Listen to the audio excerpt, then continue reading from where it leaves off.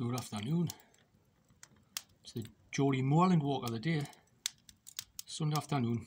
We have a wander up on the moors, bit solitude.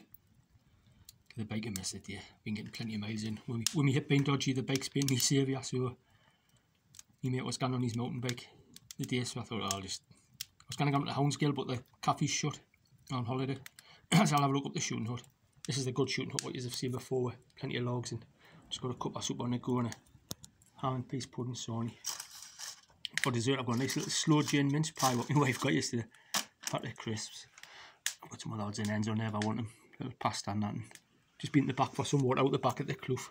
Good water source. Just trying to get this fire sparked up a bit. Started to freeze up a bit, we're sitting. Thought it'd be a real bad wind chill factor up on the moors, but it wasn't too bad on the way up. But it's blowing in Mount Hooley out there now, so I've got me, glad I put my lined pants on in October now.